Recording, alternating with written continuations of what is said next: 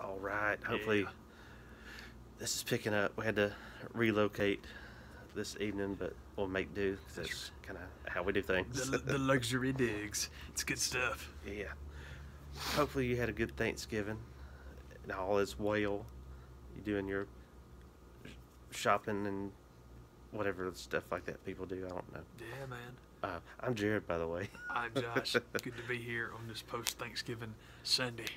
And man, what's all gone down since the last time we got together? We had the Survivor Series. We did have the series of the Survivors. That I don't think was as terrible as everybody else is making it out to be. I did not see it, but I take the man's word for it.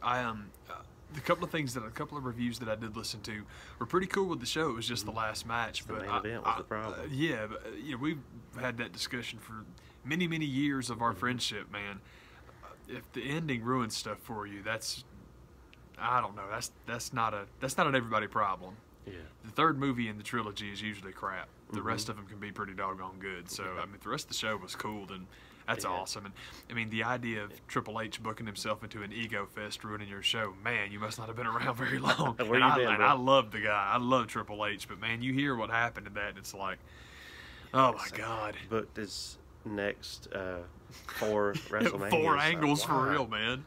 It was just too much at one time. You're like, okay, you're booking yourself into a match with Shane McMahon, Braun Strowman, Kurt Angle, and for all practical purposes, Jason Jordan. Fantastic. Which I think a match with Triple H and Jason Jordan over Kurt Angle makes a lot more sense. Nope. We're talking about the time of year, and you just got to be careful what you wish for, because you might get it. It's Christmas. It's Christmas time. A match with Triple H and Kurt Angle. It's like, why does anybody want to see that? First of all, it's already been done. Second of all, I just don't think you want to see a match with Kurt Angle on anybody. I agree. Love Kurt Angle as I do. We're both huge Angle marks, man, but I just completely agree. I'm like, man, I just don't think I want to see that. What is wrong with going back and watching the old footage of, Kurt Angle when he was the baddest dude on the planet? I mean, he was just so good and so much fun. I don't need Kurt to wrestle until I'm sorry I'm still seeing him. Yeah, man. I don't know if that's such a good idea, but I totally agree that Triple H and Jordan on behalf of Angle, that would work a lot better. Yeah. You get a lot more. I mean, I guess it's that thing that you and I've talked about before, man, where not feeling Jason Jordan, but if you're going to do it, at least try to come up with something interesting, and they seem bent on doing it, so. Yeah, it just feels like it's one of those deals where it does not matter whether it's going to work or not. It doesn't matter. It doesn't matter whether it's good. It doesn't matter if you like it or not. When they get that idea of this is what's going to happen, it doesn't matter how much you're over or not over, as Finn Balor, how much you're trying to get over, as Emma and freaking Zack Ryder.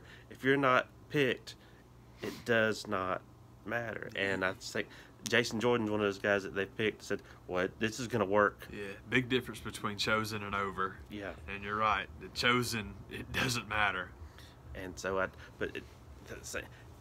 if not a match with Jason Jordan and Triple H, then Jason Jordan and Kurt Angle is the only other match that would make sense, and I don't want to see that either. Yeah, I agree completely, and not just on not wanting to see it, but in the logic of, well, these are the only 2 places you can go. I think you're right. So, and talk about a terrible promo. It's leading into Survivor Series, and then after with Jason Jordan in the ring. Daddy! I can do it, Dad.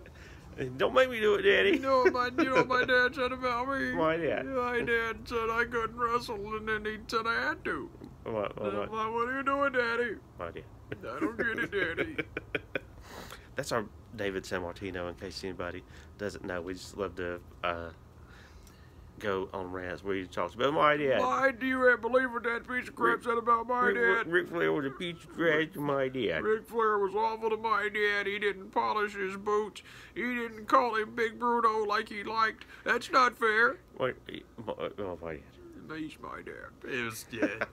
Go look up that shoot, and you'll It'll make a lot more sense to you. It'll make sense. You might hate us afterward. Sorry. Even more so than now. But yeah, the David Sanmartino shoot is totally worth watching as long as you want to hear people whine about their dad.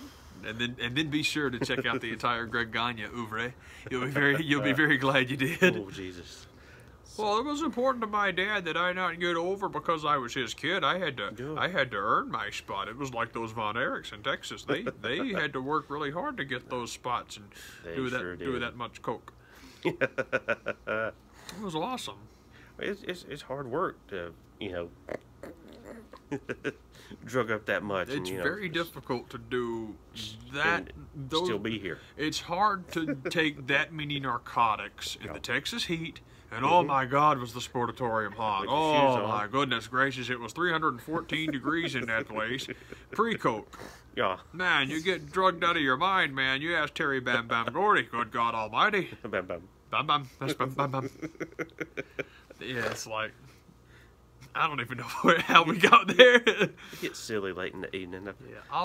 It's been a heavily turkeyed weekend for me, so yeah. I'm getting about sick of it. So I'm to that point now. And the Thanksgiving leftovers, like, okay, one more plate and I'll be sick of this. I can dig it. But when I get to that point, it gets kind of crazy. So, one of the shows that everybody wanted to see that nobody could see happened Saturday night. We're still trying to get on the internet and just get a rundown of the daggum thing. Was Starcade. Yeah, man. It's there's a few little video clips that came out today of what happened, and it looks like a decent time, but it's hopefully it's a tradition that will start and get bigger and better the more it goes on, and hopefully will lead to some good stuff in the future. Yeah, I can get down with that totally, man. I'm glad they did it. I was telling the man that I'm with you. I can't find results or anything, so I don't know if the Rock and Roll Express Anderson Gallows match happened. I hope it did, just because it's such a funny and neat idea. If it didn't, that's okay, but I was looking forward to that one. But I mean, it's cool. It's a lot of AJ Styles people seem to think they have dodged that bullet. I don't know why, because the main event for Clash of the Champions has been booked. So yeah, just keep dodging. That's what I'm telling you, man. Just stay spry. So that's the next show coming up is Clash of the Champions. As far as I know, yeah, man. Okay. They put the official poster out, and it's AJ and Gender. I kind of missed all that stuff because with all the call-ups that came up this past week with all the different groups of ladies, all I've heard is we know it's going to be Women's Royal Rumble this year. It's going to be Women's Royal Rumble. Yeah, so okay, good. They're going to need some people, but still, I think it sucks to do it back-to-back nights. The same kind of almost the same version of two different groups coming up back-to-back. This is dumb. Yeah, I'm with you. It was, yeah. If you, I get it. You're right. Call people up, expand the roster, get ready for the Royal Rumble. That's cool. But yeah, it's like on Tuesday, we're gonna pretty much do what they did on Monday. Yeah, it's like, man, that's a great commercial. It might be. It's land of opportunity and copying. We're good at that.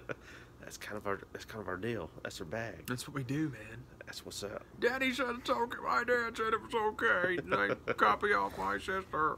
It's okay. So man, it's just more of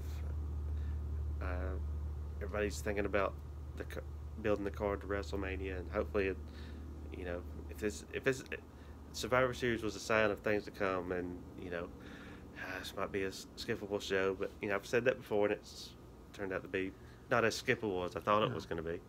That happens to me a lot too, man. There'll be cards where I'm like, all right, then I watch it and it's like, hey, that was nice. Sometimes you're better off that way because you go in with no expectation at all, and then I don't know, maybe it seems to me that if I don't get too keyed up on, okay, this is the one that I really want to see, or these are the two I really want to see, then I'll pay attention to what's in there, and maybe I see something in somebody I've missed before. Yeah. Where if I was waiting for AJ, I might not be as locked in. So sometimes you get good stuff out of those. You're totally right, man. Heck yeah. So, but I just think as far as Takeover and Survivor Series last weekend goes, man, it's definitely, it's not the show everybody's telling you it was as far as it being bad. I mean, it was awesome. Yeah. It's up until the main event. Yeah, man. And that's a bummer, but I it's the same thing we said earlier. I'm totally with you. I'm glad the rest of it was cool, and I think I'm glad you can dig the rest of it. Who cares if I don't know. I know that for a lot of people, it's an opportunity to complain. Mm-hmm. It's like, okay. Love that. Yeah, oh yeah, man. But nah, I'm with you. If the rest of it was cool, that's awesome. And I'm not huge on the Survivor Series style match anyway, so that's cool that the other stuff is what would have been cooler anyway. It feels like one of those nights, especially with this show, is like, well, what is on the line? Nothing's really up for grabs. So it would be nice if the winners of the Survivor Series matches got something other than just bragging rights. Yeah. Oh, we beat up those guys in those other T-shirts. Hey. We did good. Oh, God. Did you like... what's your opinion on the Shield split Raw red and black Shield T-shirt? God awful. I thought they were terrible. God awful. Disgusting. Absolutely heinous. Okay. Just checking. Would it be that hard to print that logo on a full red T-shirt? I mean, why would that? Triple H did it. Yeah. If he can do it. Seriously, it's like, oh man, that's really cool. What's mine? You can't have it. You can't do it. Like the idea of him getting super defensive for his T-shirt design. We're cutting yours in half. It's my dear brother. That's right. That's what we're doing. And you got to ruin 4 T-shirts to do it because it wasn't the alternating sides. So they again. It's terrible. I just thought it stunk. I did too. Like, as soon as I saw that, I'm like, yeah. Oh God! It's all look dumb for some reason. It does look dumb. It's terrible, but they'll make awesome action figures. Shield riot gear looks bad enough. You're gonna put that on it. I have to agree. I was gonna say disagree. No, I have to completely agree, man. It's like, hey, man. Like the tack vest and the boots. How can we make that worse? Yeah, make it worse. Well, hey, here, take this T-shirt, but not all of it. Half of 2 different shirts. Have fun, guys. This looks terrible, guys. We know. It's your music. Go. I give it to them right before they're going out. They're calling you. You don't have time to protest, guys. Go on. What was that? Hotel, India. Oh, it's about time. It's gonna look great. It's gonna be great. For real. I don't know about that, dude. So, man, you got to go to the Georgia Tech game. I did go to review. Yeah, that. man. I thought about looking into tickets, and it didn't work. The schedule didn't work out where I was going to be able to go in the first place. Yeah. But I was thrilled that I wasn't able to go because of how cold it's been this past weekend. I was like, oh, thank God I wasn't down there. I would have died. Man. I don't do well with the cold. I don't either, man. And it's like it seems earlier every year that I really start not liking the cold. Yeah. But, I mean, it was groovy. Tech George is always fun just because of, like, the crowd. It's just a fun celebration of sport in this state. And it was super one-sided, which was a bummer, but it was also kind of expected. But I was telling J-Rad, the thing that I noticed in the stadium I just thought was really interesting is we talk a lot about this kind of stuff because I'm a dork and I like these kind of things. But the philosophy of the spread offense back in the day, particularly when BYU and Norm Chow were kind of inventing what we know as the spread now. The logic behind it was that with dropping back to pass protect, it made the necessity to go out and get these huge earth movers that played up front. It gave you a little bit more leeway of guys you could actually recruit to come in and play offensive line. And then the byproduct was that your quarterbacks could be a little bit tinier. You don't have to be 6'4". You don't have to be Dan Marino now. Yeah. 5'11", 6'1", you're fine. That's no problem. So all that stuff is real cool. And then through the years, you start to see big-time programs that do get those crazy offensive linemen, and they want to start running it too. And what's cool about it is really what Georgia did it really well, man, because they've got really good offensive line players that would work anywhere. But when your primary function is to not even to pass block in that style, it's just that you're dropping the quarterback back, you're putting 3 and 4 receivers out there. So we ran the nickel out there all day. When you got the nickel out there, man, those guys can tackle, but they're not linebackers. And so you've got really good offensive linemen at Georgia, and you've got unbelievable tailbacks at Georgia. So when you spread it out, but you still basically have kind of a power run game with one fewer linebacker out there, you can really chew some people up. Yep. And I've seen it before, but just seeing it in person, it was just the plan was quite good. Georgia's very, very good, and their game plan, or particularly their offensive game plan, was just on. 31-7 was very 38-7 was very, very accurate. I mean, and I hate it because obviously I would like to have shown up and played a little bit better, but Georgia's just better than we are, and it's athletically, obviously, but the game plan and the execution, it was like, yeah, these cats are playing pretty dumb. This is pretty impressive, man. It's just interesting to see the old school philosophy mixed with the old school talent, and then this is the product you get on days that it really works. It's like, man, you just got to take your hat off to this. It was cool. It was fun. It was a nice day, and we sit way up high, and usually for the Georgia game, we're surrounded by Georgia fans. But I was telling Jared, the upside is where we sit. People in those seats, man, they're only in those seats because they really want to be there. Oh, so we had good time. There's a constant breeze going through that stadium that's like, man, it's especially on top of it being cold. You have that, like, it's just like inescapable. It's like, Bobby Dodd, why'd you do this to me? Yeah, man, the spot, I love to sit up there, man, but the Dodd, honest to goodness, has about 20,000 more seats than it needs. And that's just because we've talked about that with SunTrust and just my philosophy in general. I'm a huge fan of AT&T in San Francisco because it's smaller than it should be, so there's never any tickets. It's way better to book the hall you know you can always sell out than to just have this cavern with nobody there. And a lot of times at Tech, unfortunately, that happens to us. It's like 55,000, which is obviously not that huge of a college stadium, but for that school and for that team, that's big. Considering where it's at. Yeah, that's a huge stadium for them. It's just, I think, the reason 55K doesn't sound like that many is because it is SEC country and there are cathedrals down here. So I get that by comparison it's not all that, but it's like, it's a big stadium for them. At the same time, I do like where I sit. It's kind of fun, man. But it was cool. I hate that we're going to stay at home bowl season, and there's been a lot of belly aching about, well, if I can't stay at Central Florida again, well, Central Florida might have beat our butts. It might not have mattered a bit. Those guys can play a little bit, man. As well as they played and as close games as they played, it did kind of stink that's not going to happen for them. Yeah, that's what bummed me out too. That's the tough one. It's that's what bummed me out too, because like the two teams that really got us this year, really just lined up and beat us, are Clemson and Georgia. They're both going to the playoff, and the rest of the games, like, man, it's one play here. It's one converted third down there, and it's like, man, it's very frustrating to get that close and then just, dadgummit, you know, man. I really am bummed that, I'm not bummed that Miami got beat. I just hate that we got so close and that it wasn't us that did it. I'm like, if it wasn't going to be us, I made it worthwhile. Yeah, if they were going to get beat, I wanted it to be us, man.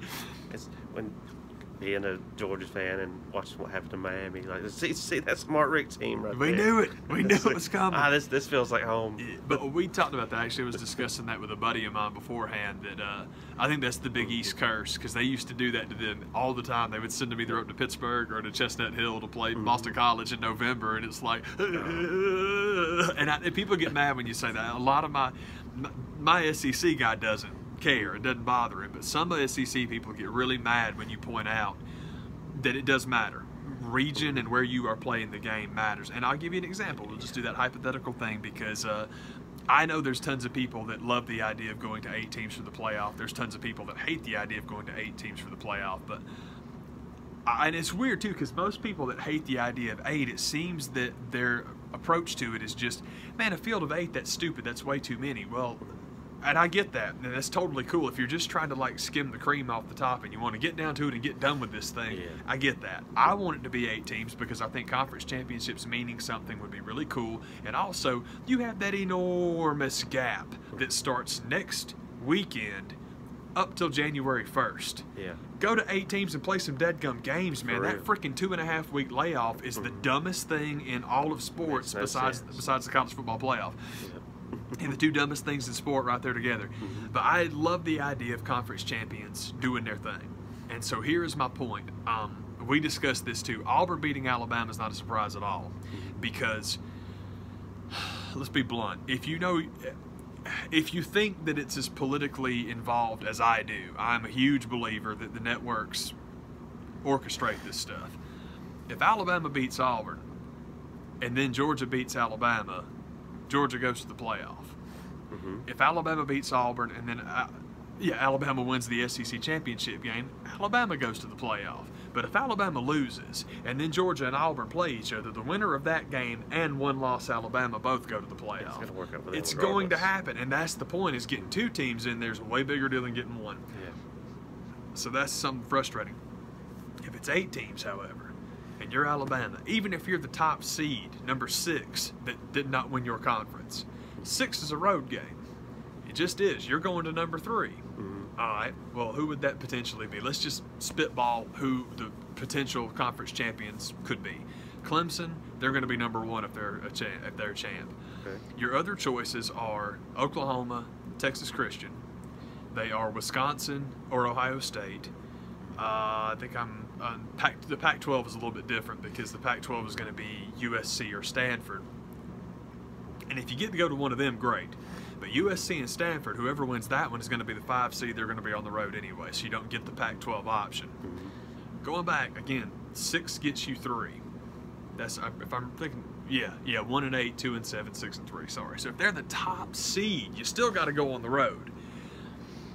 The best you could hope for, the best that you could hope for in that situation probably is TCU.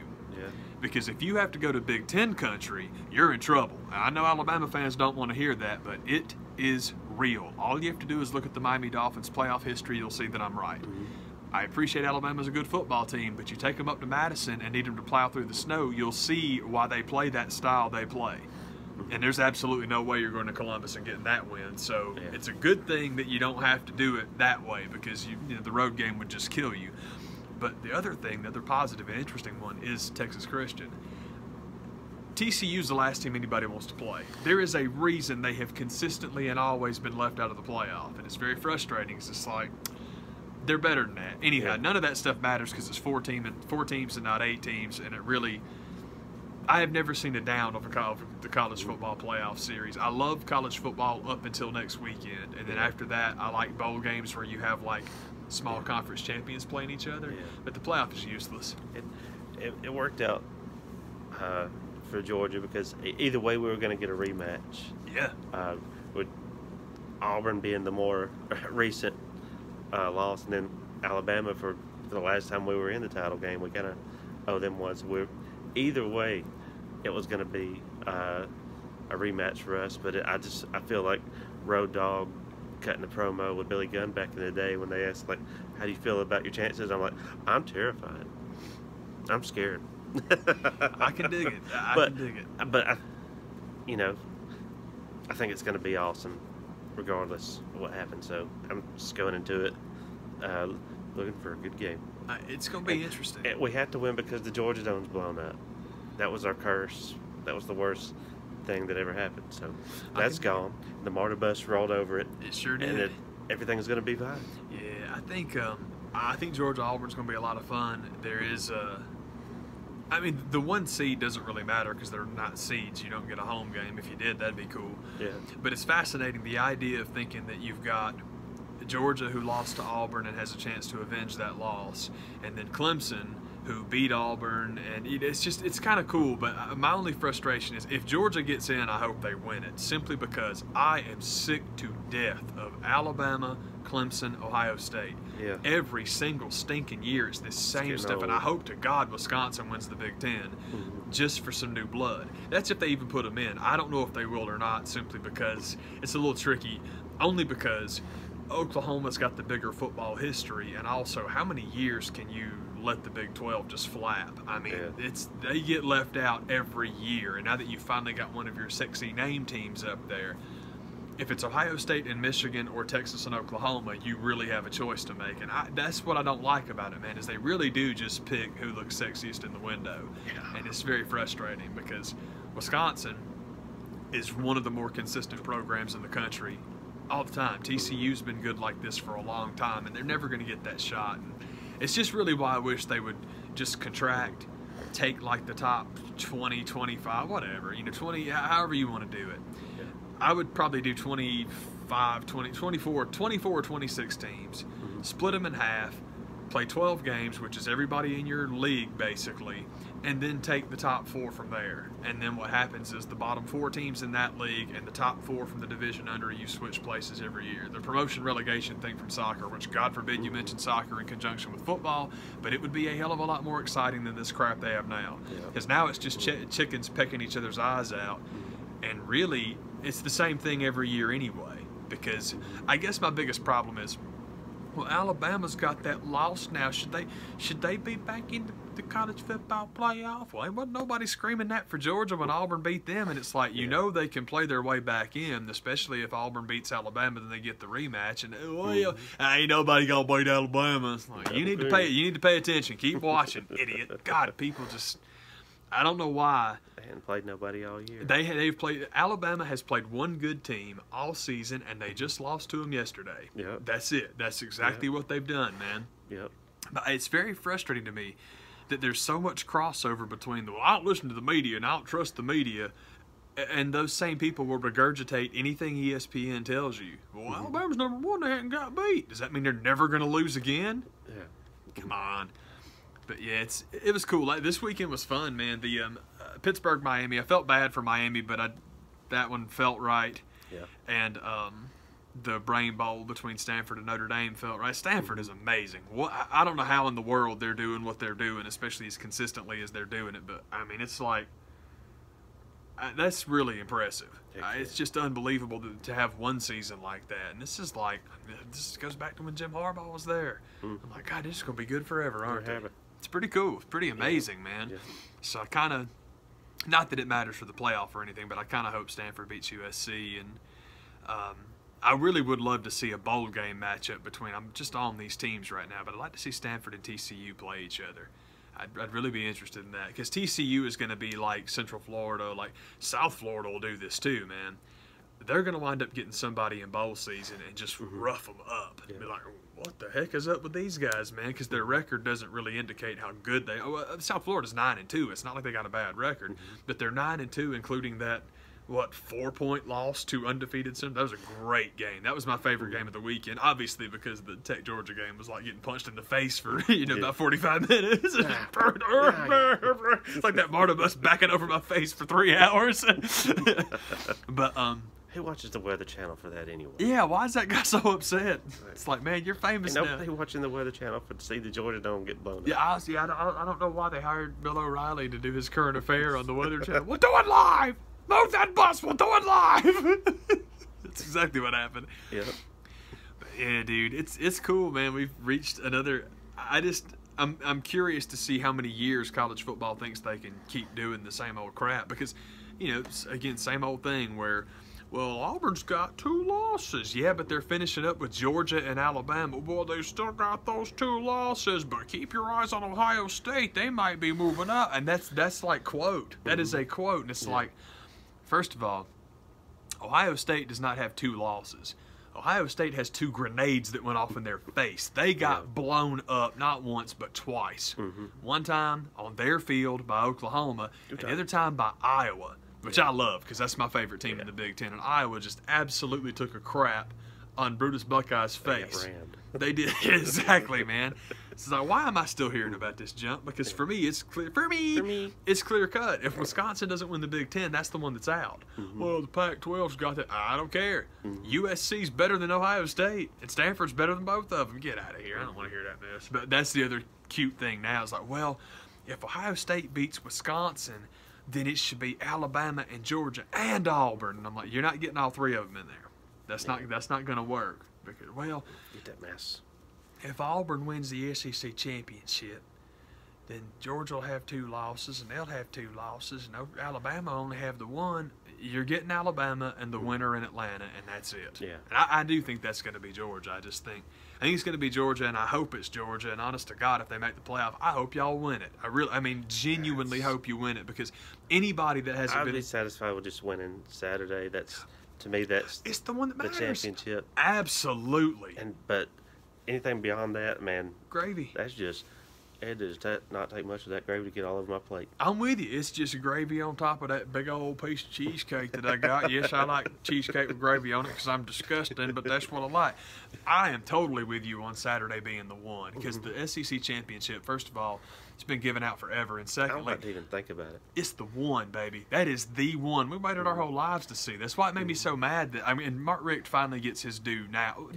Not from everybody. There's some people that liked Richt the whole time. But Mark Richt walks in and wins the first SEC title in Georgia in 20 years, and people acted like it was no big deal. And I'm like, y'all suck, man. If it was predetermined that we were never going to win again, then by all means, I want Mark Richt to be the coach. But considering that's not the fact, and that it was just time for everybody to move on. Things worked out better for him. Things are working out better for us. Oh, absolutely. So everybody's, grand. working out. I think everybody's grand, man, and it's one of those neat things where. Heck of a guy. Oh yeah. And over the next 5 seasons, that really could be a very fun potential playoff doodad. Because we've talked about this for years, and this will segue into our next college football thing, and then I'll wrap it up. The Southeastern Conference's Eastern Division has 3, depending on who you ask and how long they've been following the sport, 3 marquee programs. You ask this guy, they've got 2. And right now is proving that I'm correct, and this one's going away too. The 3 are the University of Florida, which I think is completely overrated, and all of its history began in 1996, and I'll tell you why they were able to win then. Tennessee, which is the reason they've been picking on Nebraska so much. Well, Nebraska's never going to be relevant again. It's because Knoxville already isn't. And Athens. That is the big dog in the SEC East. And Mark Richt made them that. Kirby Smart is the blasting cat to put you over the top and really make you that Eastern contender year after year. I believed it when they hired him, and I'm surprised it came this quickly. Not this quickly. The success is very, very cool, but they really have rough people up. Yeah. That part of it is like, God dang, they got there and with a plum, man. A plum, I said it wrong. The thing about a plum, you can feel it. Plum running down my the juice running down my chin. The problem that Tennessee has is they got great history. Tennessee's got awesome history. But the state does not produce high school talent the way Georgia does. And the problem that you run into is you have to be able to recruit Ohio and Florida and Georgia. Well, Mark Richt locked you out of Georgia a long time ago. Kirby Smart ain't opening the door. Florida you're not going to get into for the same problem that Florida's got, and we'll get there in a second. And then Ohio, Jim Tressel made it his #1 mission in life to lock up Ohio kids, and they're still there. So that is when Tennessee started to fall. Oh, well, they shouldn't have got rid of Phil Fulmer for going 5-7. Well, they didn't get rid of him for going 5-7. They got rid of him for having bad year and bad year and bad year. Yeah. That's what happened. And Fulmer would be in the exact same boat right now as anybody else up there, man, because the people within the coaching profession figured this out a heck of a lot earlier than fans, whether they can admit it or not, or ESPN, who won't admit it. Knoxville is not a marquee. You don't want to go there. That's a very different. We've talked about it before, man. All the SEC coaches do now is polish Nick Saban's ring, and ain't nobody feeling that. It's like expecting, because of ESPN's shove job of the American League East, it's like expecting every manager in baseball to want one of those jobs. Why would they? No. If St. Louis opens up, if San Francisco opens up, of course you're going to take those jobs. That's what you're going to do. And the reason Chip Kelly turned down Florida is because Florida is almost as in a bad a spot as Tennessee is. At least Tennessee had their glory, and now they've kind of dried up. Florida, I've said it before, and I just revel in saying it again. The University of Florida has never succeeded ever at a time when Florida State or Miami or both were not on probation. Florida State and Miami are in the ACC, which now is as protected by ESPN as the SEC is. I know it's the SEC school. They're third, far and away. It's the reason that people look at that job being open and they're like, that's okay. No thanks. That's all right. Scott Frost point blank said, "You know what? You don't even need to send your people to talk to my people. Don't worry about it, guys." And he's going to Lincoln anyway. We talked about that a while back. I think he's going to take that Nebraska job anyway. But good on him for not pulling a Chip Kelly, because the only reason Kelly talked to Florida is to run the price up in Los Angeles. Yeah. But the fact that got announced today. Yeah, and so it's like, man, they are just digging and digging and digging and digging. And I think Dan Mullen is a very good coach, but Dan Mullen, we talked about this before as well, man. Dan Mullen is an offense-first guy, which is totally okay, but you just have to get the defensive coordinator correct. Defensive coordinator correct. I said correct because I was going to say correct and right. Felt like an okay coach, but a better coordinator. It could be what's going on, man. And a lot of the defense for him is like, well, he's in the SEC West. It's brutal. And they're right. And I think that's a good point. I just think that, his success at Florida is going to depend on who the DC is. That's just the way it is in the SEC. You got to get those guys right. So Tennessee announced their coach. Florida announced their coach. And it's like, neither one of those are the guys you were after, were they? And on the same set, we talked about Chip Kelly talking to Florida to run his price up. He point blank said, don't bother Tennessee. He told Tennessee not to bother. And it's like, they are really in a rough spot there. They really are. It's bad. Yeah, man. And it's like, I appreciate the SEC. It's the SEC. It's the SEC. SEC. There's Tuscaloosa and there's everybody else. Yeah. You're not going to get marquee people in there. You'll have a bunch of young dudes trying to carve out their name, but it's not as glorious as you think it is. The Big Ten and the Pac-12 are where the money are. And also, you don't have to put up with these psychotic fan bases that SEC schools have. With this, basically, if you got 18 months to win his 3 national titles or you're gone, you don't have to put up with that junk. Like, I know where I'd rather go. Oh, yeah. But, yeah, man, I think the coaching carousel is interesting. There's still a lot of people. The jury is still out on Paul for a lot of people. I think Johnson is good simply because of how much his buyout is. Yeah. It's the same deal. I mean, what are you going to get? Well, I know who I want. The guy that I want is still on the board for no reason whatsoever. If you are Tennessee, if you are Florida, did you lose Charlie Strong's phone number? Yeah. You know what I'm saying? This is the reason it drives me nuts. Well, Charlie Strong was terrible at Texas. ESPN is on the air suggesting that Tennessee go hire Lane Kiffin back. Now, if you think what Charlie Strong did at Texas is comparable to what Lane Kiffin did at USC, you're nuts. And don't get me wrong, that was not Tennessee. I don't know a single Tennessee. I'll say you would want Charlie Strong at Georgia Tech. Yes. Okay. Oh, yes. If you told me I could have any coach, there's 2 guys that if you're telling me that we're going to get rid of Paul Johnson, and I hate to sound like I'm pushing that, but to be blunt with you, if they did it, it would be great because he'd go back to Statesboro. And I would love that for him. That'd work out. It'd be great because they love him and they appreciate him and we don't. And it frustrates me. But the 2 guys that I would most love to see. Talk about history. Oh, my God. He is their history, man. Yeah. I mean, he's built the offense for Irk. And, man, that's awesome. Yeah. There's the 2 guys that I would most love to see take the job at Tech. Well, they have to rebuild the whole system because, and I'm talking about a system, stanky old system.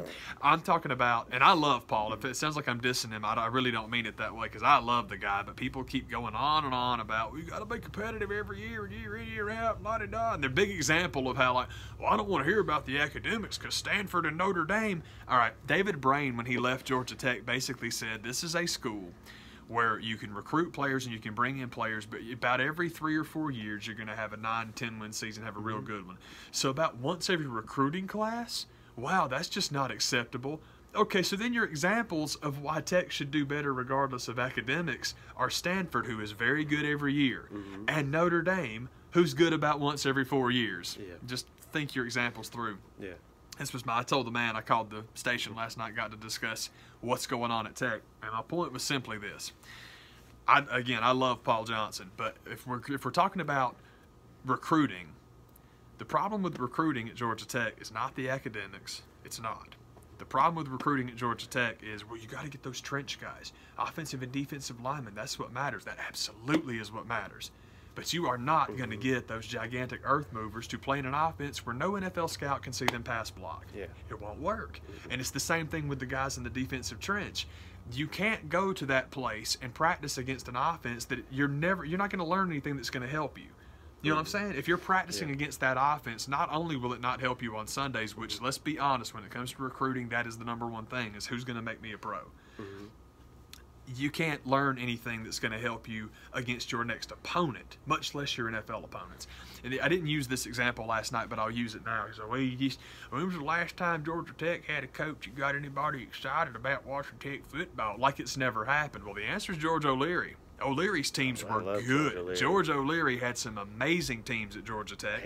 He's a guy that I never really understood. What was the travesty and crime of having something on your resume that wasn't accurate? I mean, why does that end your career? Well, it only ended his career at Notre Dame simply because it's the same thing that's going to. We're reliving history right now with Greg Schiano getting that job at Tennessee because Schiano's got roots at Penn State. He knew what was going on, and Tennessee has values, and you got to get him out of here.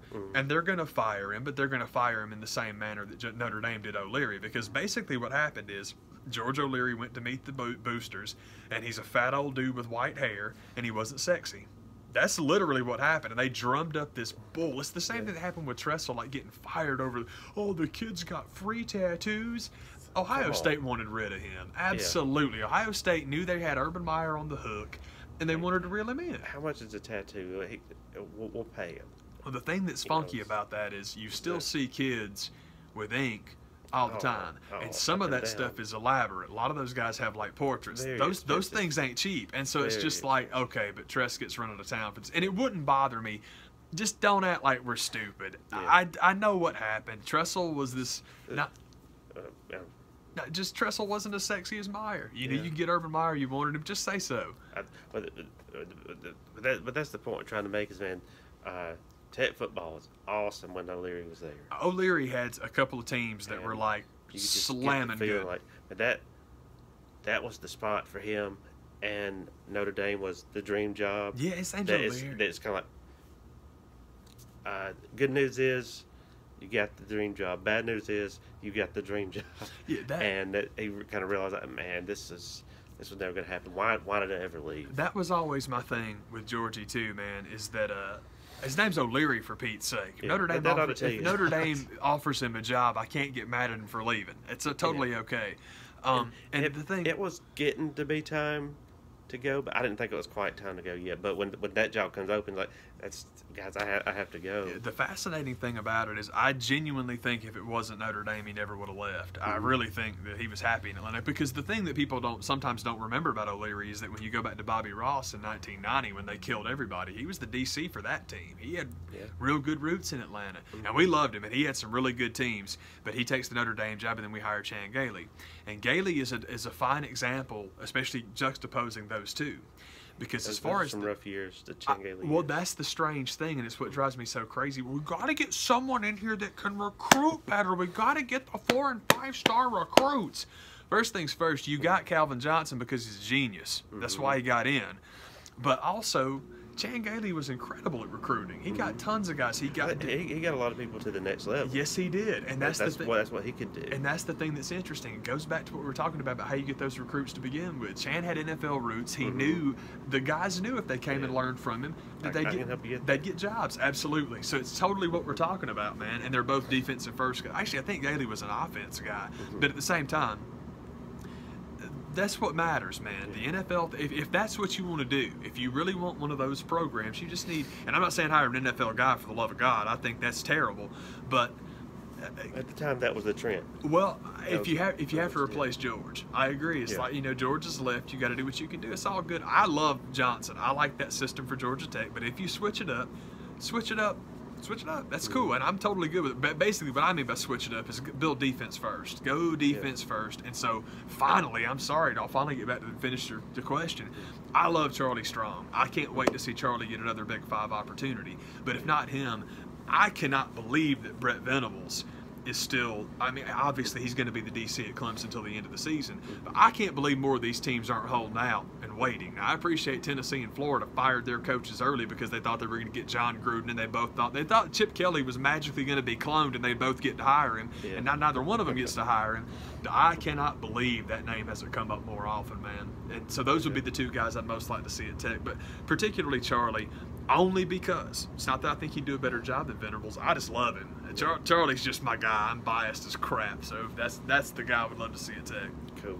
I don't think it's going to happen, but I still like it. It's nice to think about. I still like it. Yeah, it's still cool. But yeah, going back to Gailey for a moment, absolutely. Calvin Johnson, Bebe Thomas is his, and Bebe played for Paul, but he was recruited by Gailey. Nesbitt made the next level. Jonathan Dwyer, Derek Morgan, Morgan Burnett. Lots of good talent, and he put one of his prospects in the WWE Universal title picture. Back right here. Yeah, he was one of Roman was one of Gailey's too, man. It happened. Yeah, it was cool. It's cool, man. That's what's up, Yeah, man, that's that good stuff. man. We will see you guys in the next On one the next show. on the radio.